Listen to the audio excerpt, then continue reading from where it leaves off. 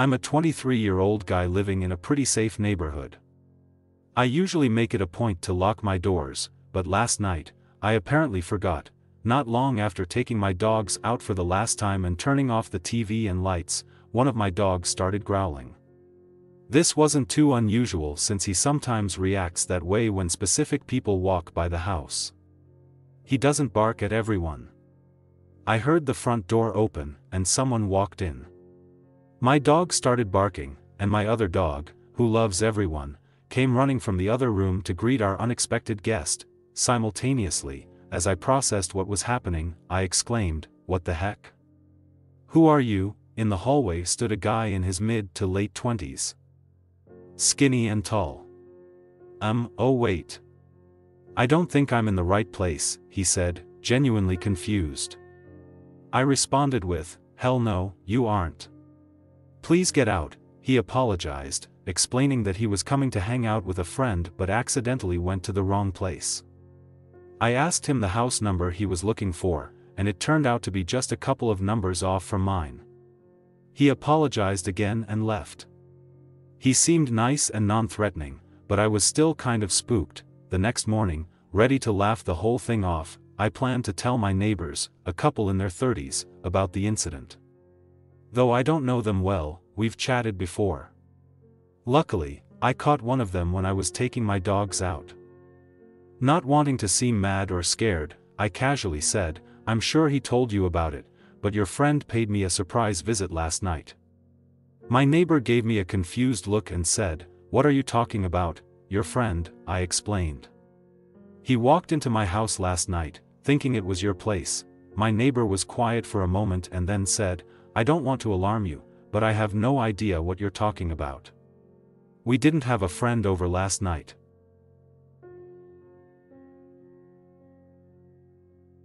Okay, so my brother is really creepy. We have about a 3-year age gap. When we were younger, he used to scare the life out of me. My parents used to think it was just kids being kids, but as we got older, it got worse. He used to walk out of the kitchen with a knife and just stare at me with it. My parents would never believe it when I said something. As we continued to grow older, he became more violent. He used to try to fight me, but it wasn't just play fighting, there were actual punches and kicks involved. Since I was smaller, I would come out with bruises. Eventually, he grew more touchy, brushing up against me just to touch my lower back. At first, I thought it was an accident. But he kept going lower. Eventually, I caught on that it wasn't an accident. I always told him to stop, but he didn't. So, I started yelling at him to stop. He did for a while, but still, here and there, he would do it. Recently, about 2 months ago when I turned 18, I found a hidden camera in my bathroom. I instantly knew it was his. I took it, removed the SD card, and placed the SD card in my lockbox, hiding the camera in my room. 2 days later, the camera was gone from my room, but I still have the SD card. About a month later, there was this new clock in the bathroom, and I thought my mom bought it. I checked it for cameras and didn't see any on the clock, but as a precaution, I always had it covered or unplugged. Last week, I found the old camera replaced with a new one. Today, I asked my mom if she bought the clock for the bathroom, and she said she thought I bought it. Right away, I checked it for a camera and found one. That's not the only weird thing. At night, he paces up and down our hallway for about a minute. Sometimes he knocks on my door or just stares at me when I'm not in my room. Right now, I am in the process of sweeping my room for cameras because I still have no idea how he found that camera I hid in my room, which really freaks me out. I have no idea what to do. I know I should probably tell my mom, but he gives me serial killer vibes. However, I am also saving to get my own apartment, so hopefully, I can do that and just avoid him.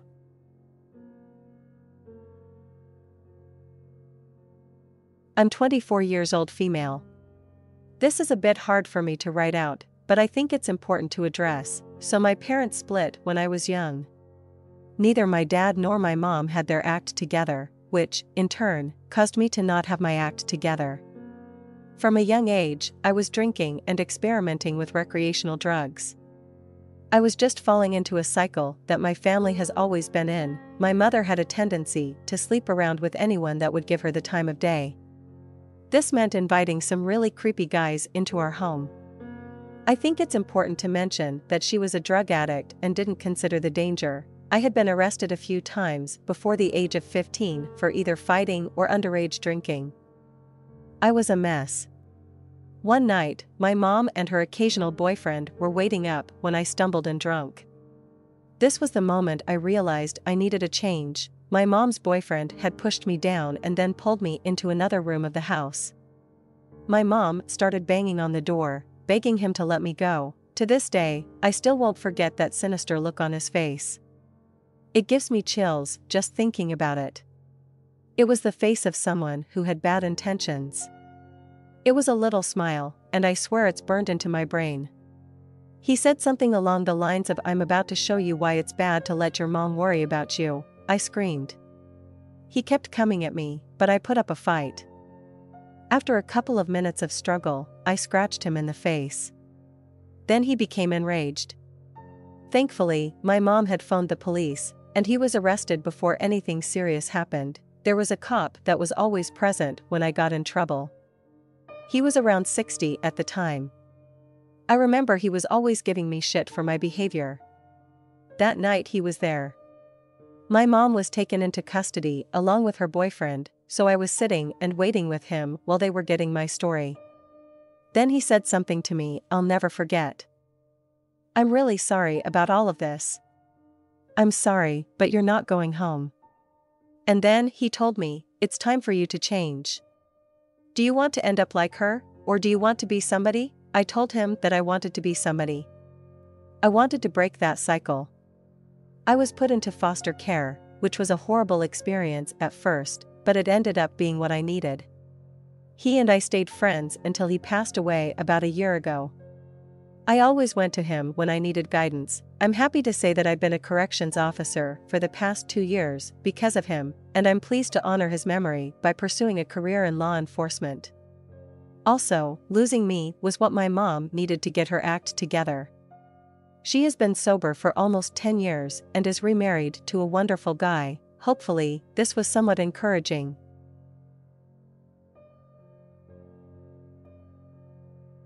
This incident occurred in the winter when I was 10. I was walking to the bus stop by myself when, out of nowhere, a red car drove past me and stopped. As I walked by it, a man yelled, "Hey kid." I turned and saw this guy in his early 20s. He motioned for me to come, but I stood still. He then said, "I saw you coming out of 355 Terrace Road. Was that man your dad?" I had no idea how this person knew where I lived, and I got so creeped out that I ran. Glancing back, I was surprised to see that he wasn't following me. That night, I was finishing up some homework where I had to track the phases of the moon. I went to my window and was shocked to see that the same red car was parked across the street. I quickly ran to my parents, sobbing, and explained everything to them. I didn't say anything earlier out of fear of getting in trouble. My dad called the cops, and they arrested the man on the spot. My parents went outside to see what was going on, and the dumbstruck cop explained the bizarre story the man had told them. The guy was a rookie private investigator hired by a wife who suspected her husband of having an affair whenever he visited the city we lived in. The husband gave his wife our address and told her he was staying with a friend. When the police showed my parents the picture of the husband, they both laughed. The man didn't even look remotely like my dad. The only thing they had in common was their dark hair and light skin. The PI was sobbing in the cop car, and my dad didn't press charges because he felt bad.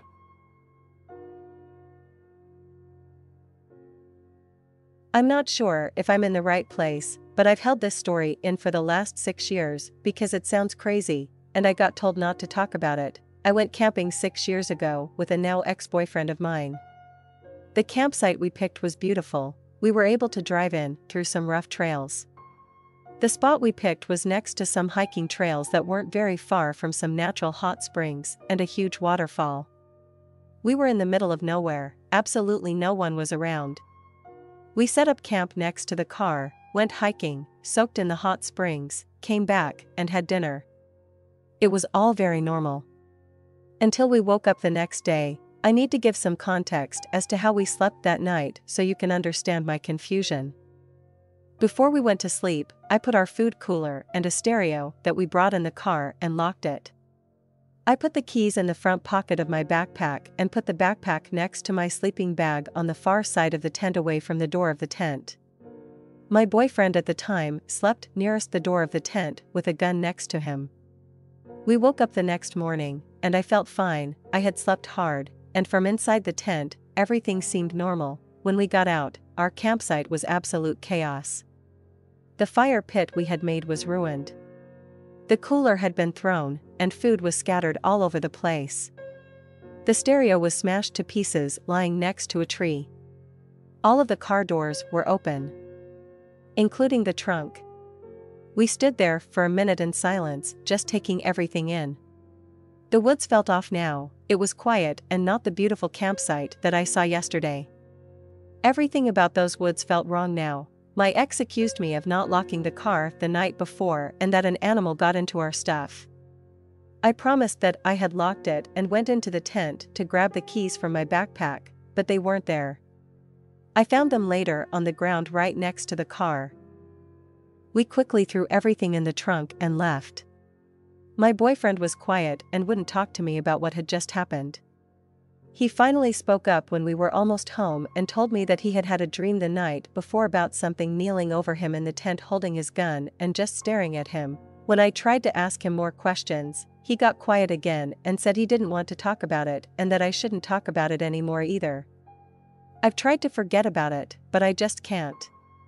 Something really wrong happened to us in the woods that night.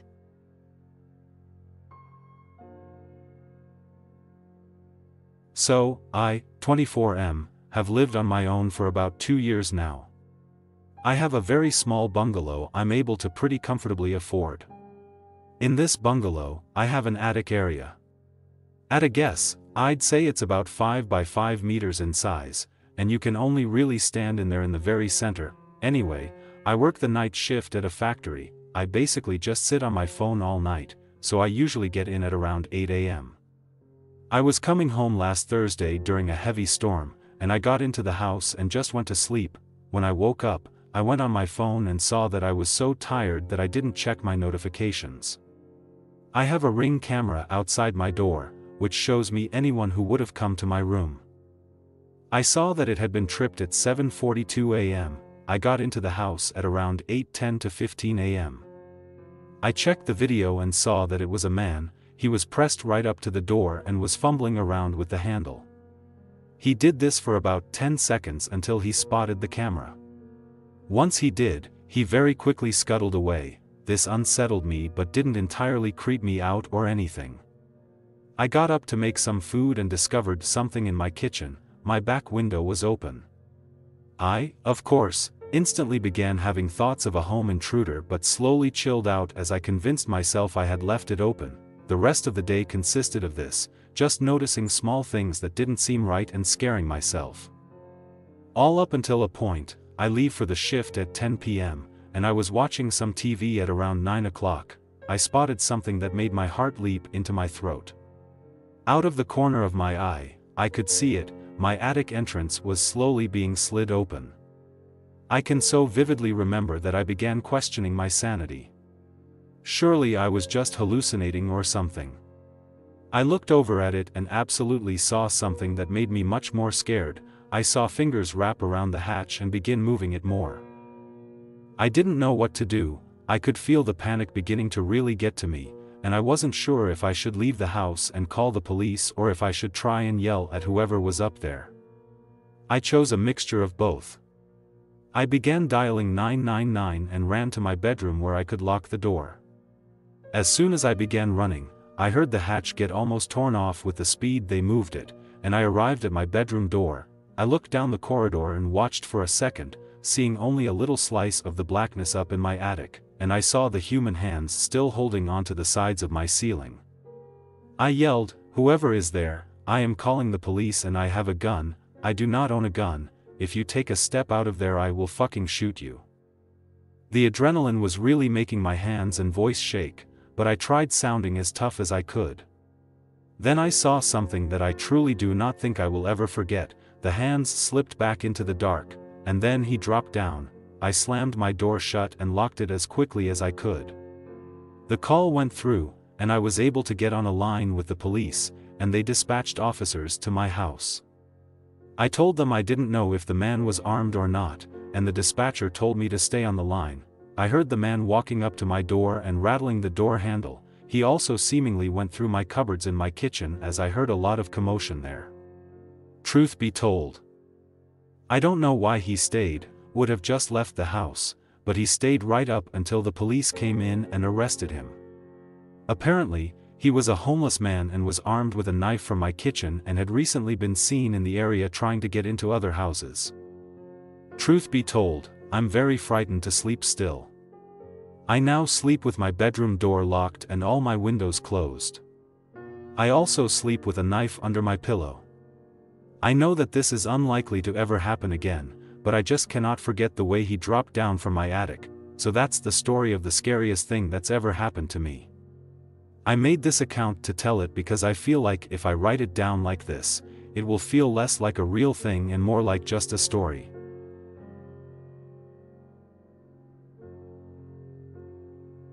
I used to deliver pizzas when in college. One day, I delivered an order to a house, and when the guy opened the door, he said, "Honey, the pizza is here." However, the house was conspicuously empty, no furniture, no rugs, literally nothing but the floor and walls. It was a massive place and appeared to be abandoned, with complete silence prevailing. The guy invited me to come in while he went to get his wallet. He directed me to stand in a very specific spot, emphasizing, "Don't move." After locking the door, he walked to another room to get his wallet, periodically looking back at me. I waited for about 10 minutes, but nothing happened. Curiosity overcoming me, I cautiously walked towards the corner where the guy had gone. As I approached a door, I overheard the guy talking about me, physically describing me and repeatedly saying, "It'll be easy." That's when I decided to bolt. I quickly found the back door, hopped the fence, and quit my job that day. I never delivered anything again.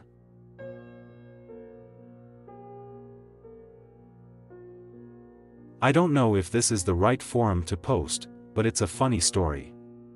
It was after September 11th in the USA, and airline staff were understandably paranoid. I was flying to California for a friend's wedding after just having been dumped by my cheating fiancé. I was so depressed about the breakup, and attending this wedding was salt in the wound. I wanted to cry during the flight, did cry, and thought I'd have a drink to calm my nerves. I pressed the little flight attendant button and asked for a screwdriver. The attendant looked nervous and stated he would have to ask the captain if that was okay. I was young at that time and didn't drink much, so I thought it was odd, but whatever. He comes back and says, "No, I'm sorry, I can't do that." I respond with, "What? Why? You just served other passengers."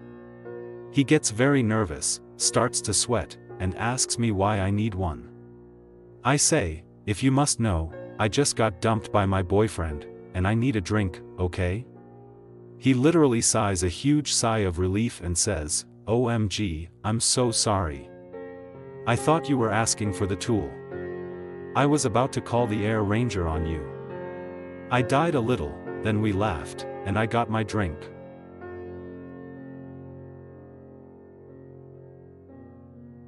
This incident occurred a couple of years ago when we used to live in a house in the mountains. The only neighbor we had wasn't very close to our home, so there was literally no one around. This particular Sunday, my 13-year-old daughter came for the weekend, and she was sleeping upstairs. My bedroom is downstairs. I was in the living room, watching TV when I decided to go outside to contemplate the stars. The thing is, I had to leave my door semi-opened because there's only one handle, logically inside the house, and the other side of the door can only be opened with a key, so no handle from outside. I contemplated the stars for about 5 minutes, then I felt like I could smell a weird odor. I went back inside. It was 3 a.m., so I decided to go back to sleep. Then I woke up at 6 a.m., and I could see the sunrise. So, I decided to open my window, since it was extremely hot inside, and stand up at the edge of the window, from outside. Suddenly, I felt like a hand was pushing me in my back. I got pushed from my window by someone. The thing is, there was only me and my daughter in my house, and I got pushed out of my own house by a stranger, and my daughter was still inside. Since the window was closed, I couldn't open the front door either because I didn't have the keys. I knew that my neighbor was a locksmith, so I rushed to his house, woke him up at 6 a.m., and explained the situation to him. He took his stuff and came with me to my house. Now, I'll tell you what my daughter told me. She told me that she could hear an old man coughing and that she didn't recognize the cough, so she instantly went into the bathroom, locked the door of the bathroom. The door of her bedroom didn't have a lock, only the bathroom had, and she turned on the tap while she was calling the police. My neighbor managed to open the door, and we rushed upstairs. While going upstairs, I saw that a knife was missing from my knife set in the kitchen. We went upstairs, saw that the door of my daughter was open, turned on the lights, and saw an old man with a hood, holding one of my knives, waiting in front of the bathroom door. My neighbor and I beat the living shit out of him and waited until the police came. The man got arrested, and the week after that, we moved to another county.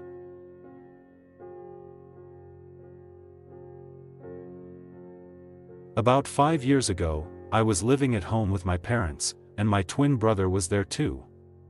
Every morning at about 7 a.m., we would both head out for a run. We had mapped out this giant loop that we would run. To make it a bit of a competition, I would run it in one direction, and my twin would run it in the other direction. That way, we could run and stay focused. Part of this loop was on the main street of the city my parents live in. On this main road, there were these shady apartments, kind of hidden by a bunch of trees. In the direction I was running, the view of these apartments was obscured by a giant hedge bush, and I couldn't see the apartments until I was right in front of them. Out of my peripherals, I see a woman standing among the trees, staring at me. I immediately get the chills and do not turn to face her because I didn't want to be rude. So I run on and forget about this. A few minutes later, I pass my twin. About 10 minutes later, he's going in the opposite direction as I. I get home, and my twin isn't back yet, so I go about the rest of my morning routine, including taking a shower. I get out of the shower, and my twin hasn't come back yet, and I'm starting to get a bit worried. An hour after I had gotten home, he's still not back, and I call him. He tells me he's on his way back and he has something he needs to tell me and my parents. He finally gets home and tells us that as he's running in front of these apartments, he saw a woman hanging from the trees in front of this apartment. As soon as it's obvious he's seen her, a man comes sprinting from the apartments wailing and screaming, "No! I can't believe she did this!" and grabs her body and lays her on the ground and starts performing CPR.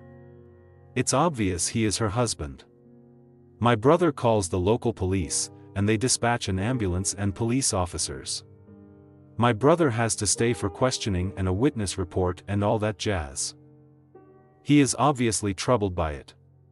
Since he was going the opposite way that I was running, he didn't have a hedge obscuring his view and got a straight-on view of this woman hanging there. It's still hard for me to believe that the woman I saw staring at me out of my peripherals was dead the entire time.